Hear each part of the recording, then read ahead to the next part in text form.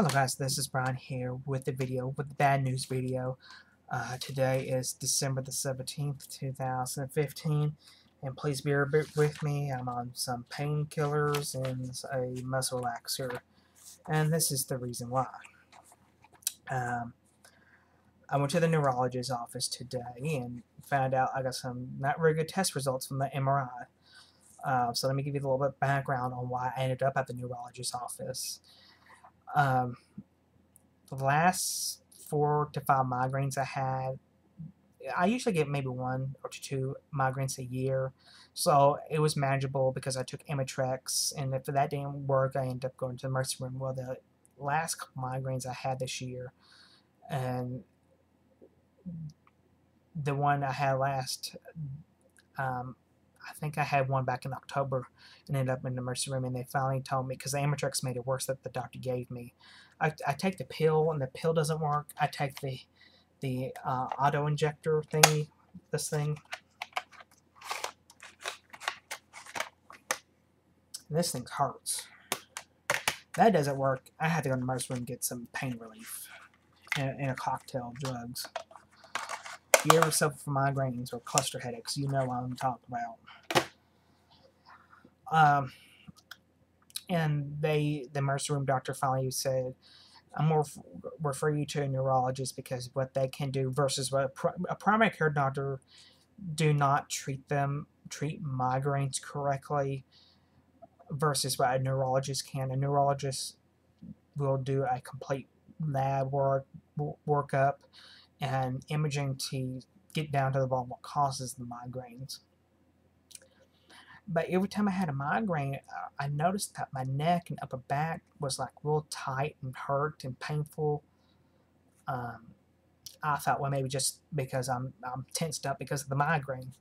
Well, I went to the neurologist's office last week, the consultation, and they did some lab work there, and they also did like a nerve test where they stick like a little tiny needle in your hand and one in your neck, somewhere around there.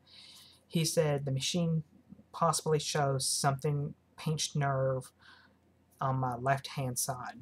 So he went ahead and ordered an MRI of my brain and neck. So that took place on Thursday of last week.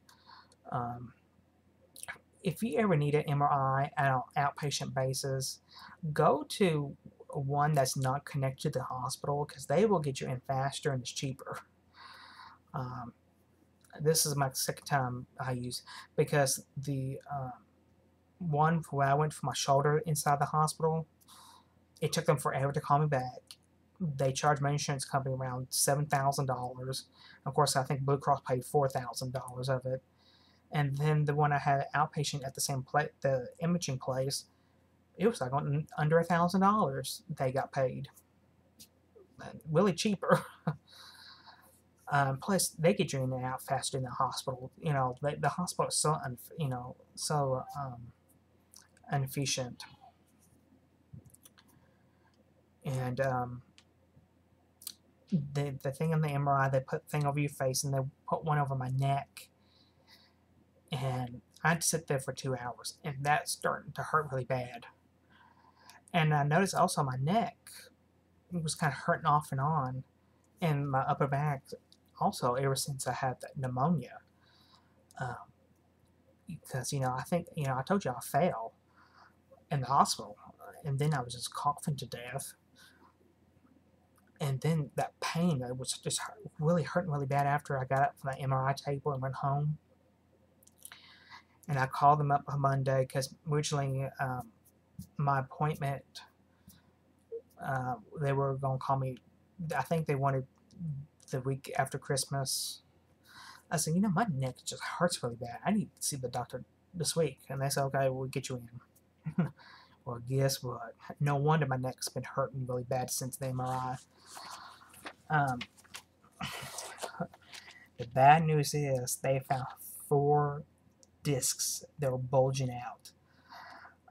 It's the C3-4, C4-5, C5-6, and C6-7 in the neck on the left, towards the left hand side. So that's why I kind of feels like a pinched nerve. Uh, while I was in there at the neurologist's office, my plastic surgeon called to let me know they can get my thigh lift done on the 24th of November, day before Christmas, 24th of December. Last week I was at the neurologist. They gave me some medication for the migraines. No big deal there. They gave me this wheel packs. This is supposed to be better than Imitrex, and also Parodrin, Prodrin, as well. You have to take one or the other.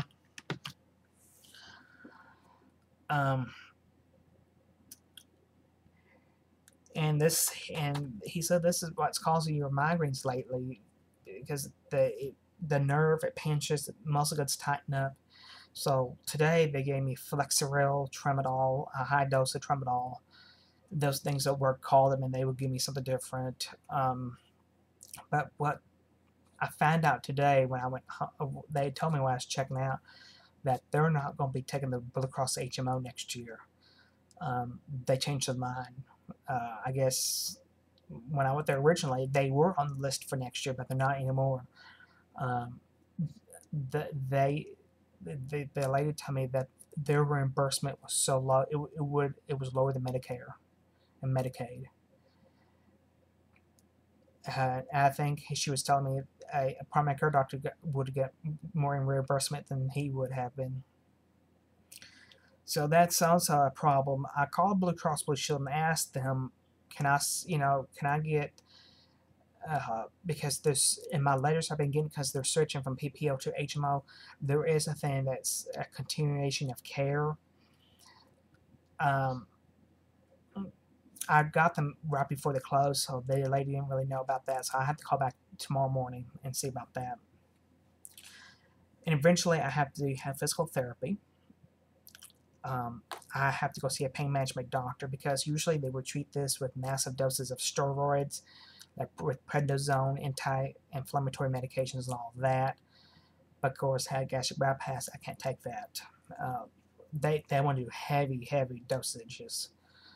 With the gastric bypass, you have to take the Carafate, some other one with the anti-ulcer medicine, and lots of heartburn medicine.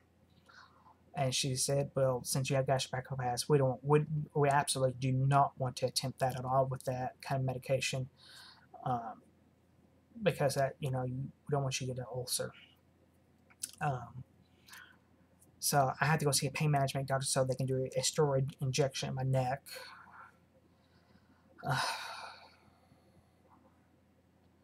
This is not good. She said, "You do need to get this taken care of. However, this is something that does not have to be done tomorrow." You know what I'm saying? It's not life-threatening.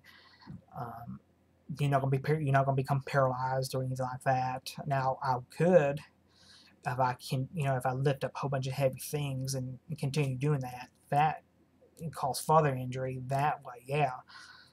She said, "Don't lift anything anymore until you get all this taken care of." And eventually, if the physical therapy and the pain medicine and the injections don't work, I eventually would have to go see a neurosurgeon to get that fixed. Which I might go ahead and just get that when I go see my primary care doctor. I'm going to have to get that done, because they're just a neurologist. They don't specialize in this, so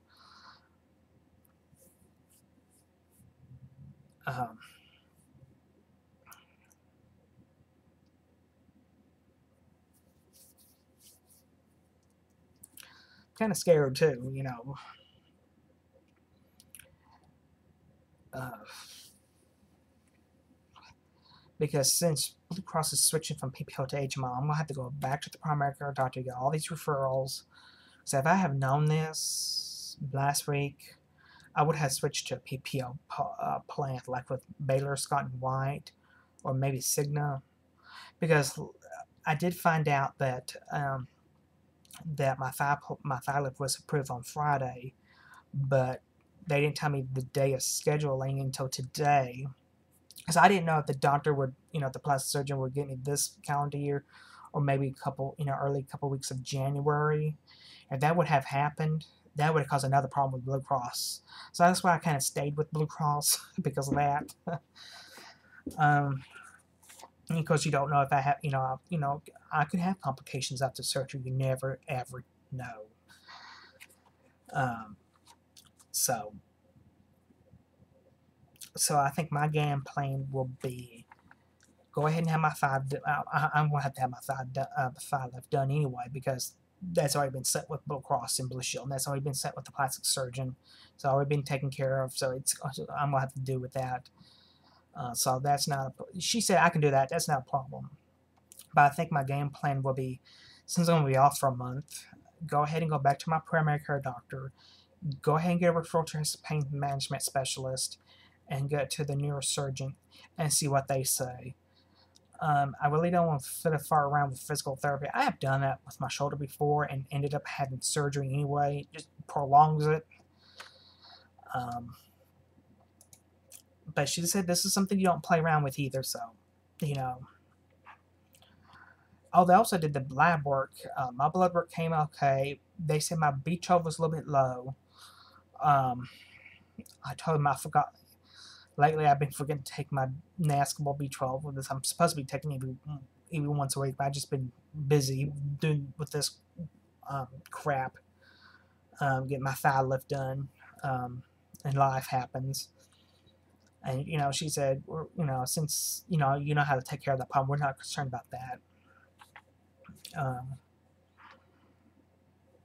Because I seen the doctor today, and as well as the PA, and the PA was the one who came in and the doctor explained what I need to do, but the PA kind of she's the one who coordinates everything and gets the medications and all this. And so I seen the doctor and the PA, and then the receptionist. But it kind of aggravates me that they're not going to be taking Blue Cross. Having known that, I would have gone to a different neurologist. But I guess the silver line is they did discover a problem that I've been walking around with. They say it's not a new injury; it's been there for a while. I mean, it's not like they can tell it didn't happen over last week or something like that. It happened months ago, so that's one good thing.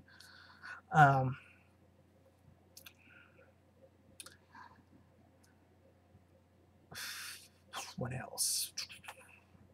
Also, they gave me, I think I said they gave me Flexeril, they gave me pain medicine.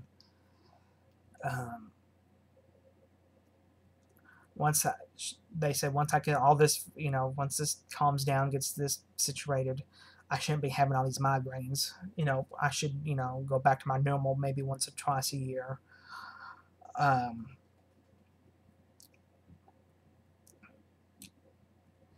tell you what, folks, this Obamacare is a disaster, and then Blue Cross switching from PPO to HMO is a fucking disaster as well. I'm gonna have to call them again tomorrow because when I call them, the lady didn't really know what I was talking about. But all these letters I've been getting about this. They say if you have a certain medical problem, that they will, and your doctor gets out of the network, they will try to coordinate care or do a waiver.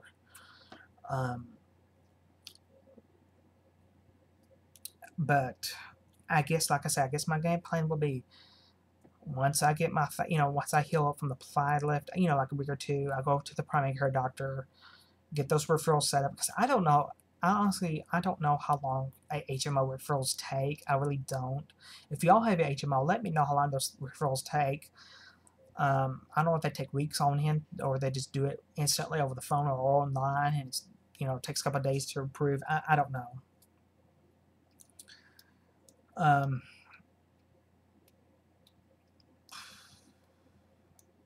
But it's amazing. Like I said, my neck and back's been bothering me, but nothing like I came out of that MRI machine. And I'm kind of thinking maybe I got injured there. I don't know. Because I've been in severe pain since last Thursday. But she said it's okay to have your thigh lift done.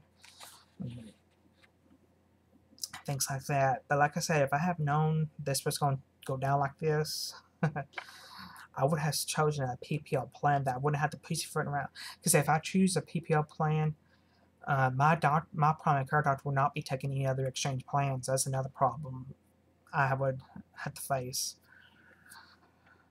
So many problems with Obamacare. If y'all have any questions, comments, please just let me know. Talk to y'all later.